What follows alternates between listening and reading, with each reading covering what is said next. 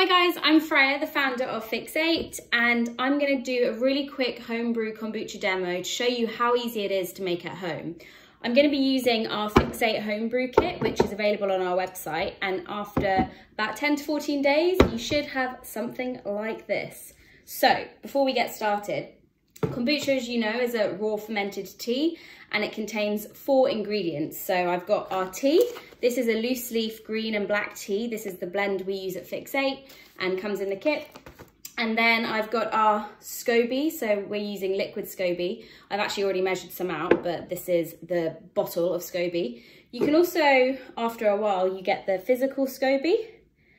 This is just a byproduct of the fermentation, so you don't need it to start brewing with, but it's always fun to show. We've got sugar, so 70 grams per litre, so I've already measured out 70 grams, and filtered water, which I've already measured out as well. So they're the 4 ingredients: tea, SCOBY, sugar, water. Okay, so to get started, I've already sterilised my jar. So I've got a nice clean jar.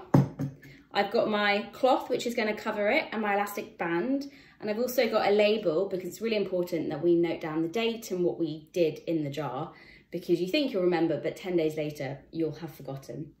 So to get started, completely cleaned my apparatus and my equipment. I've started steeping my loose leaf tea. So I just measured out 7 grams of loose leaf tea, and then I've boiled it in about 200 millilitres of water.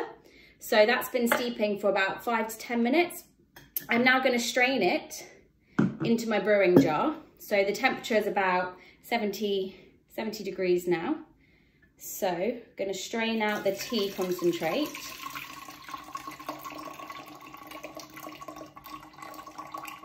And I just do this for time, because you can just brew a whole litre of tea, but it takes ages to cool down. So after I've got my hot tea concentrate, I'm going to immediately add the sugar, because we really want this to dissolve. So I'm going to pop the lid on and give it a nice swoosh. So it's really, really important that the sugar dissolves, otherwise it won't really be accessible to the yeast, which are going to use it as fuel to convert it into amazing organic acids, probiotic bacteria, B vitamins, enzymes. Okay, so our sugar has been dissolved. I'm going to add in 800 millilitres of filtered water, which brings it up to a litre. And then I'm going to check the temperature of this, so I can feel with my hands that it's room temperature, which is great, because we never want to add kombucha SCOBY to anything hotter than 30 degrees, otherwise it will kill the yeast and bacteria.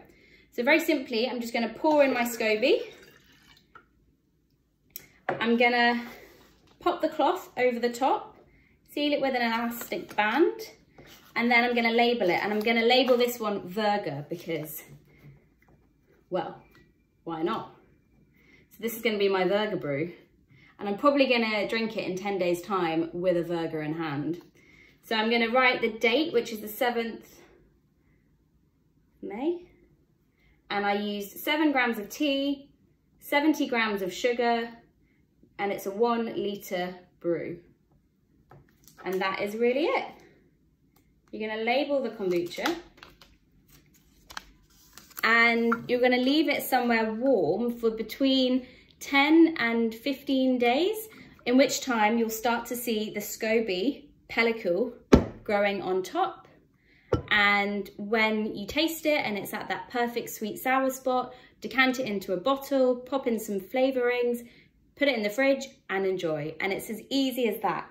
So that is a very quick guide to brewing kombucha at home. I hope you enjoy, and happy brewing.